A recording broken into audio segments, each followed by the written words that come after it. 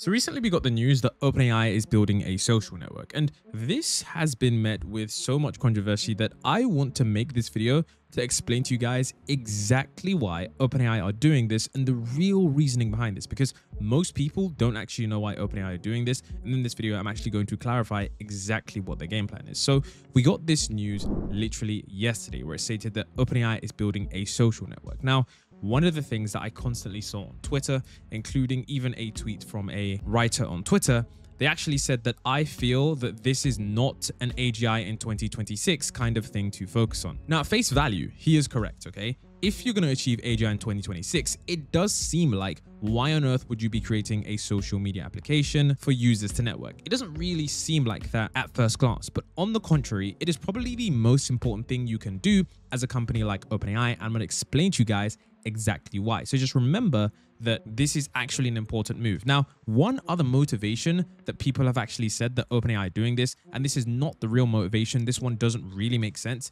is the fact that the integration of Grok, which is Elon Musk's AI, into X, which is Twitter, which made everyone jealous because users can create viral content. This is not really one of the main motivations. I know that this is the motivation that, people are seeming to float around at the moment, but this really isn't the motivation because OpenAI essentially have so much organic mentions that their product really just grows organically. So they don't really care about this.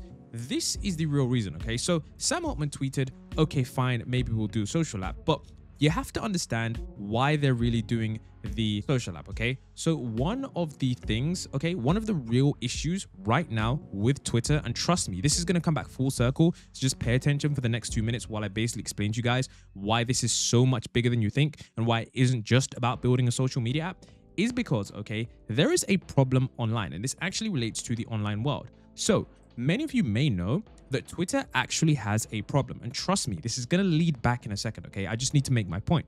There is a problem right now on Twitter, okay? And there is a verified bot problem, which basically means that there are many Twitter accounts that are verified, but they are secretly being controlled by AI. Take a look at this. Many online blog posts, articles, websites are all claiming that Twitter is becoming a ghost town of bots as AI-generated spam content floods the internet. Now, what's crazy about this is take a look at this tweet that I saw on Threads. You can see that someone said Twitter is a ghost town. And remember, guys, this is all going to make a point in just a second, okay? It shows us that this person right here has typed in, I cannot provide a query to this as it goes against OpenAI's use case policy. This is basically the default text that you would get when an AI system isn't allowed to generate a response. And this clearly means that all of these accounts here were essentially bots created by someone who's trying to do something. I don't really know their motivations. There are political motivations, product motivations, but the point is that these aren't real humans. They aren't real people. Now, remember guys, this isn't just a problem for Twitter. In fact, one of the problems on the internet right now, and this is actually going to lead into why Sam Altman is doing this, is the fact that AI-generated spam sites are overwhelming the internet. Now, it hasn't happened at full scale yet, because if you likely watch this channel, you're probably someone who pays attention to the AI news, and you're quite likely to spot AI-generated content much sooner than anyone else. But currently, AI-generated content, okay, is proliferating the internet at a scale that we've never seen. You can see it says a growing deluge of AI content is flooding platforms that we were never designed for a world where machines can talk with people convincingly. It's like you're running a farm and never heard of a wolf, and then suddenly you've got new predators on the scene. And take a look at this. It says the platforms have no infrastructure in place. The gates are open. Okay, remember that. The gates are open, all right? So this is a giant problem right now, okay? And nobody is working on this problem at all, okay? Companies are kind of working on this problem, but, they're not really doing a great job of it. You can see that companies, like Meta are building tools that label and detect AI-generated images that's posted on Facebook, Instagram, and Threads. Amazon has limited some things. Twitter has, trialing not a bot program in some countries where you basically have to sign up with a credit card. And overall, this is a really overwhelming problem for social media. So you might be thinking, okay, what does that have to do with Sam Altman launching a social app? And let me explain to you guys exactly why, because if I didn't explain to you guys the context of just how bad AI generated not only content is, and I don't mind AI generated content, it's when that content is just spam content, like it serves no real educational value. And the reason that that is bad for the internet is because we won't know what is real and what is false. And here on Facebook, all of these images are getting, millions and millions of likes. And you have to understand that Facebook's demographic is of a much older proportion of society. So for people like me and you, we can easily see this and tell that it's, AI, DALL-E 3, ChatGPT or whatever. But the average 60-year-old, 70-year-old, 80-year-old, 50-year-old, they're going to see this and they have no clue that this stuff is AI generated. Now, why is that a problem for the internet? Okay, we use the internet on a day-to-day basis and we cannot have the internet decaying. Okay, and social networks are a core hub of the internet. Now, here's the thing. Okay, most people don't know that Sam Altman and his team have created this. This is the World ID. Now, you may have not seen this before, but this is something that Sam Altman has been working on for a few years now in collaboration with this, organization, I guess you could say, called WorldCoin. And this is something that is remarkably important. And as every single year comes on, this is going to be more important as the time comes on. And I'm about to explain to you why this relates to OpenAI's social media app. So this ID right here, this World ID, is essentially a digital ID that verifies whether or not you are human. And right now, okay, Sam Altman and this, company called WorldCoin, it's like a Web3 company. They're basically building out the infrastructure to ensure that everyone online can be verified as a real human.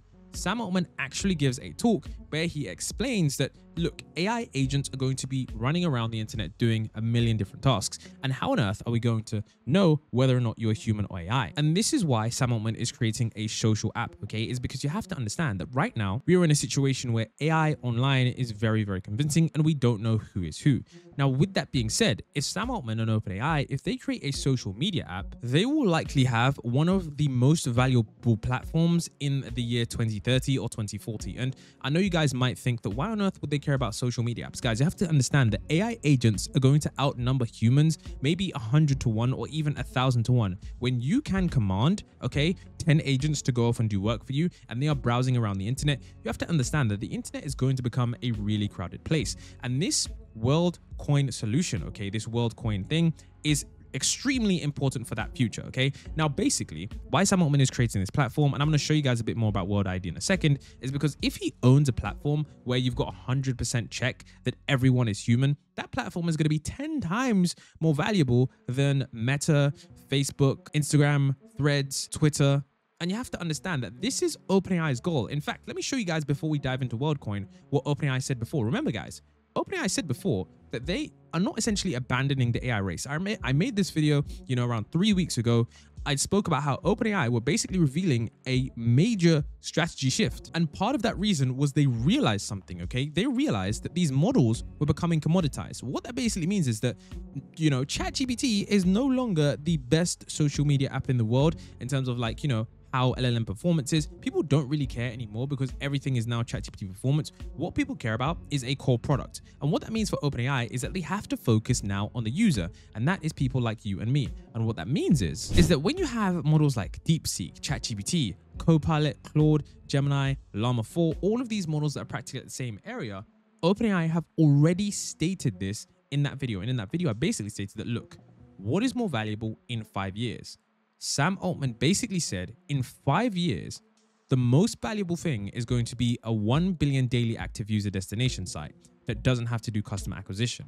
Okay. They basically asked him what's going to be, more important. Okay. A state-of-the-art AI model or a 1 billion user daily active site, okay? And you have to think about this, guys. In the future of the internet, are you going to want to be on a social media site where you don't know whether or not the person you're talking to AI, or you want a place where you can actually know that you're talking and conversing with other humans? And trust me, guys, the problem seems bad right now, but in the future, it's going to get a lot worse. So one of the ways they're doing that, and one of the key integrations that I think will be at the center of that is, of course, this World ID. And I'm bringing it back to the reason, you've got bots on social media, you've got AI proliferating social media. That is why Sam Altman is going to be creating a social media platform, is because if he has a platform of 1 billion users, all of real humans, imagine the kind of advertising you could do to companies. You could say, Twitter is full of bots, Meta is full of, all of those bots and all those other problems. Facebook is the same. But, we've got our social media platform where it's integrated with, all of these real people, real humans, and essentially they had the best product. Now, what's crazy about this as well is that this World ID thing, I don't see any other company building this. So if OpenAI manages to actually successfully build this,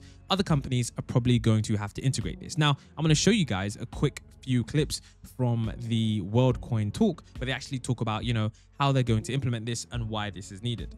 And then I'm going to show you guys, of course, how they're rolling this out, so how you guys can access this. One thing we thought for sure is that the world was going to need a new layer of infrastructure for this to be able to happen. That you wanted the ability to verify humanity. You wanted to know who the people were. You wanted to be able to provide great infrastructure for humans and agents to be sending resources back and forth and doing all sorts of things and communicating with each other. And we thought that maybe if there were a way to build a new network, that it would be a powerful step forward towards doing this. And so with that, we came up with a simple plan. And that plan didn't change much since then, and I don't think it will change much going forward. And it had 4 big steps. That's it. The first one was about building a proof of human system that can be deployed globally. It is fully anonymous. Then second, use that infrastructure to launch a digital token by giving ownership in it to eventually every human, and use that to get the network to critical scale. Then third, continuously scale and decentralize the network to then eventually, among many other great things that we hope this network will do, use it to make the benefits of AI accessible to everyone. And so we did one. We developed World ID, which we think is that proof of human on internet scale. We launched the token last July, which brought us to step number 2. And so currently we are at 3. And that means that a big focus of what we do is the continuous scale and decentralization of the network. And I know while some of you guys do think this is dystopian, I do think it is dystopian if it is used by a totalitarian government and they just, have ridiculous control over you. But one thing that they do make, a point that they do make, which is actually, kind of important, is that you have to give over a significant piece of your identity to many companies to verify a simple checkbox. Like if they want to check if you're part of a certain country, you have to give them your entire passport and driver's license. When in reality, a lot of times these companies have data breaches. Now your information is on the internet and it's just a whole mess. And basically they're talking about, solving that problem. So take a look here. How many of you have a driver's license in your pocket? How many of you borrowed a passport off of one of your friends earlier today? Thank you, Ajay. I promise I'll give it back. I can't actually use anything about it. We'll go into the details of that in just a minute. One of the important attributes to understanding whether or not a government credential is real is whether it's the one instance of that government credential. Uniqueness at scale is one of the challenges in being able to use credentials issued by government authorities in any meaningful way on the internet. There are other challenges as well. That driver's license, how many of you have tried to buy beer with your driver's license recently? I know you don't all look as young as I look. Did the person that was selling you the beer say, 155 pounds? Yeah, maybe you don't need this beer. Did they say, oh, I know somebody that lives on your block? Because you've got your address on your driver's license. Currently, the way that we use credentials on the internet is we disclose all of the information that those credentials use in order to answer one simple question. Are you over 18 and should you have access to this content? Or if you're trying to participate in some process provided by your government, are you a citizen of your government? You don't need to answer anything more than that. In fact, there are reasons why anonymity is critical for those kinds of interactions and so important. So uniqueness gives us the ability to determine that the document is real. Anonymity gives you the willingness to actually use the information contained in that document. So today, we're beginning a beta of World ID credentials. And there's 2 characteristics that I think are critically important here that I want to point out. This is only possible because of the scale and anonymity that AMPC provides. So we think we're unique in the ability to make this possible, but of course it's going into the protocol, so anybody can take advantage of it, anybody can use it, and we would encourage anybody and everybody to do that. The second attribute, because we are so committed to privacy, that passport information is only ever going to be on your phone. We're not copying it up into the cloud. We're not making an instance of it and putting it into the back end. You will hold the information about your passport on your device, and AMPC will be used to do uniqueness check. An incredible way to provide private access and the ability to interact in an anonymous way while providing the ability to verify certain attributes that are critical to access online services, truly adding to that experience.